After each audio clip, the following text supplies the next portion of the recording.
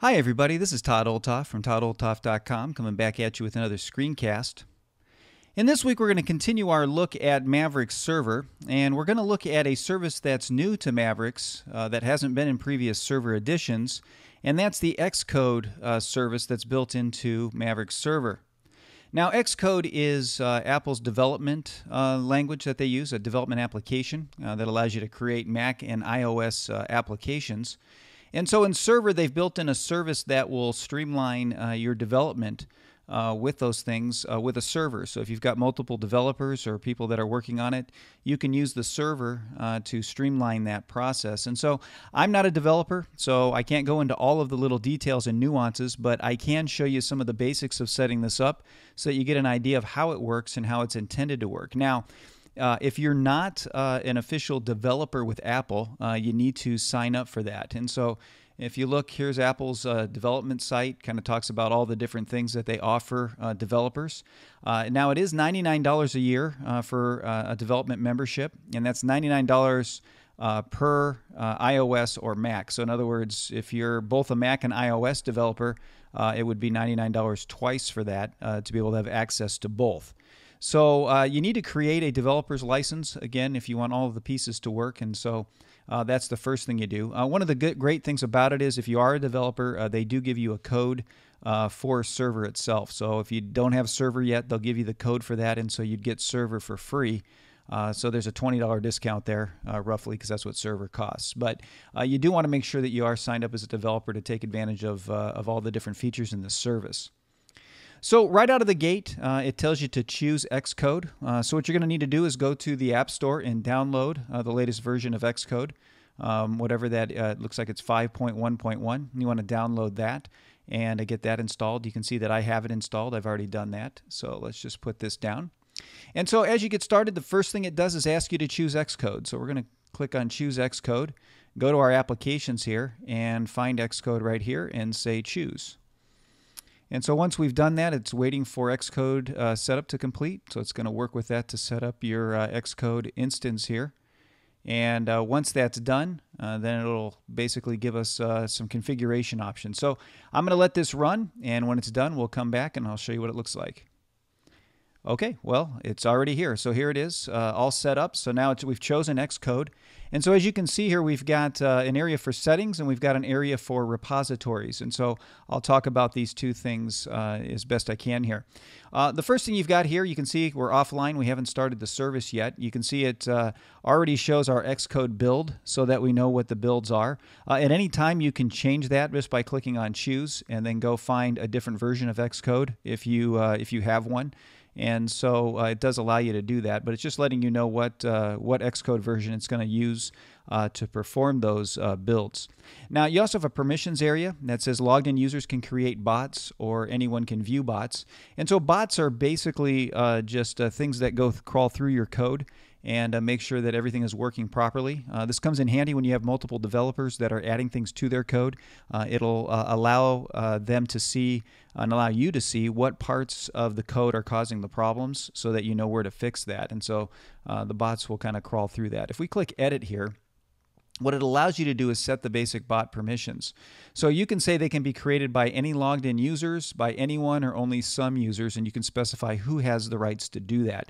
So if you're working on a developer team, maybe you just want the admin person to create bots, and so you would say only some users and just select yourself. Or you can just have any logged in users set it up because you know that you've given them permission to log in already. You can make that work. So it's up to you how you want to do that, but it does allow you to control those permissions. Also, you can allow view-only access if you want to, so that people can see how it's working when they set it up, and you can again set that up for anyone or logged in users. Basically, depending on what you choose up here, it'll give you options for these depending on how you've done that. So if you only said some users, then you'd have the option to also have logged in users or anyone view those things. Okay, so it does give you some basic permissions on the bot side of things. I'm just going to cancel that and leave that alone. Now, right here is where you would set up your developer teams, and so this is where you would add your server basically to the development environment that Apple's got. So if I just click Add here, what it's going to ask you to do is log in with your Apple ID and password that's a part of the developer program. So whatever username and password you have that is associated with the developer program that you purchased, that you did the subscription on, you'd put that information in here. So let me just type that in. Okay, once that's typed in, you click sign in. Okay, so it's signing in, and it says add this server to my development team, right? Because it's under my name, and I'd say, yeah, add the server. And so what it's going to do now is it's actually adding my server to the development team so that Apple knows that this is registered and ready to go.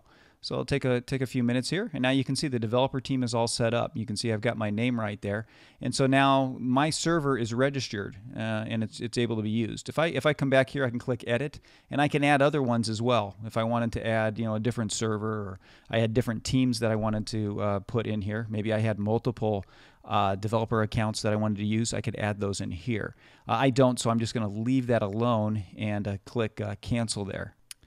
Okay, so now that we've got all of this set up, we can go ahead and start the service. I'll show you how to use the devices in a minute. So we're just going to turn the service on. Now, if it's the first time you're running the service, you may get a drop down that asks you if it's okay to run on the web or not. And so running it on the web just gives you another way to access it. And so depending on how you want to run it, you probably want to say yes to that to give you more options. Or if you really don't want to have it that accessible that way, you can say no if you want to. So here we are. We've got it set and running, got the green dot here and here. So we know that our Xcode service is available. Now, in order to add devices on here and to run the bots and all that, that information is you need to actually add some devices for testing. So let me just show you how that works. It works inside Xcode itself. So here I've set up, a generic Xcode project here that I'll be working on. And so what you want to do is go into the window up here and open the organizer.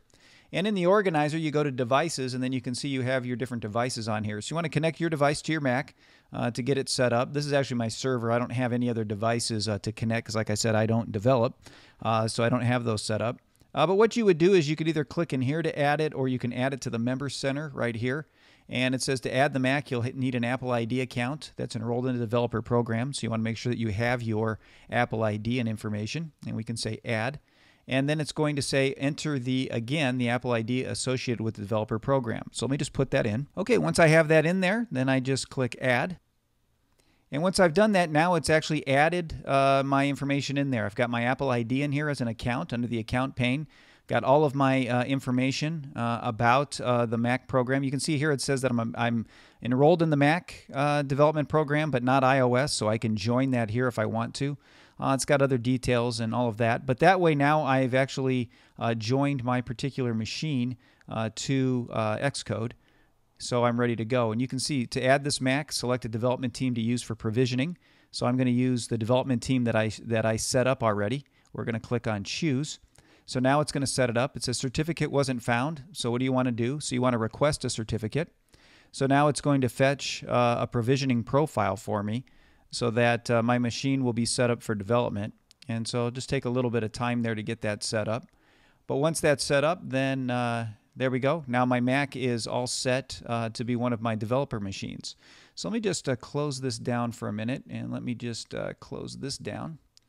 And so I come back in here. Now, the device should show up on here. Now, in this case, because it's actually the server that I'm running, I don't believe it shows up in this window. If you had an extra device out there, that would show up, and then you could edit it and use it. But for now, this hasn't shown up. So let's take a look down here. Let's look at the View Bots. If you just click on that, it brings up a screen here that shows the various bots that you will have set up. You can see I've got Xcode right here. I've got bots, which is what I'm looking at. And so if you set up the bots to run, if you had code that you had already uploaded, the bots would run and tell you whether you failed or passed. Like I said, I'm not a developer. I don't have all this set up. I'm just kind of showing you how it works. You can come over to Xcode as well here, same kind of thing. So it'll give you stats and all of that, but those bots will run. And like I said, if you have multiple coders in there, it'll show you where it passed or where it failed and what needs to be fixed. And so it can run in the background. It can run overnight. You can kind of, let those things run and know where your code's at. So let me just pop that down. So let's take a look now at the repositories area here. And this is where you can set up a Git repository. for your Xcode.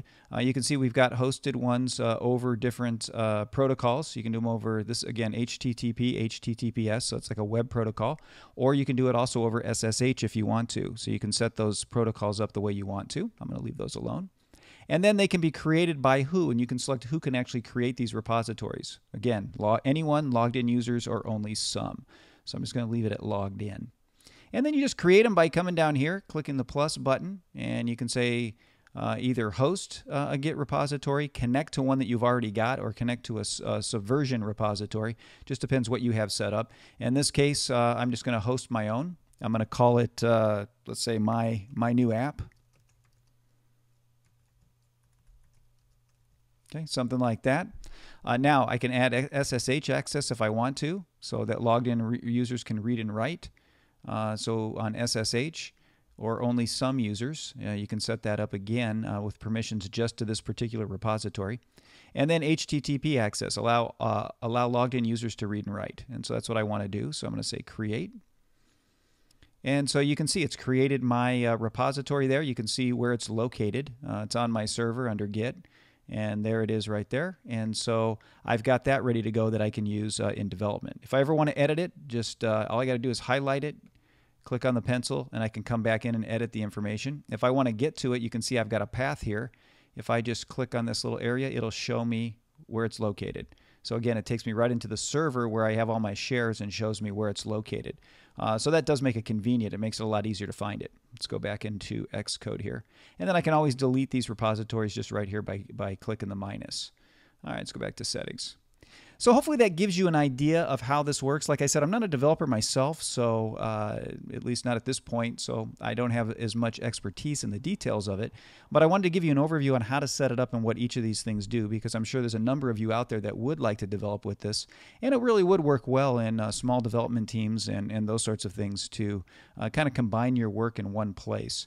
If you want more information on that, you can go to the developer website if you're a registered developer, and they've got a lot of information about how to set up those devices, how to provision them, and how to run bots and all of that information. So again, hopefully this just gives you enough to get you started. So that's all I have for this week. I'll be back at you next week with another screencast to help you learn how to do more things with your Mac.